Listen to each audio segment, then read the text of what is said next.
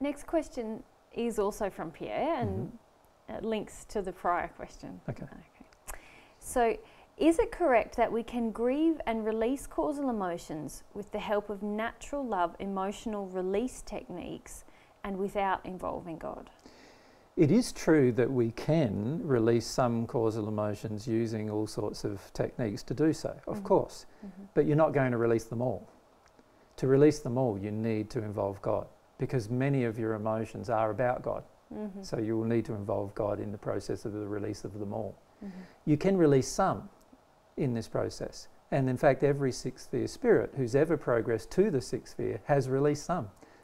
Through a process, some of which has taken many, many thousands of years, other times taking usually tens of years, but it's a process that they go through, either attempting to suppress their unloving emotions or by feeling them. They choose to do either. Now, some of them have chosen to suppress them, and others of them have chosen to feel them.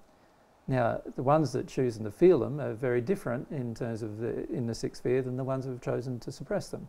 But the reality is, they still have quite a lot of causal emotion revolving around God and their relationship with God that they still need to address, and they are refusing to address in that point, at that point. So while they have been perfected in the expression of their love towards their fellow man, they have no perfection whatsoever when it comes to their love with God, receiving or giving it. And that's what they would need to work through if they wanted to progress beyond the sixth dimension. Okay.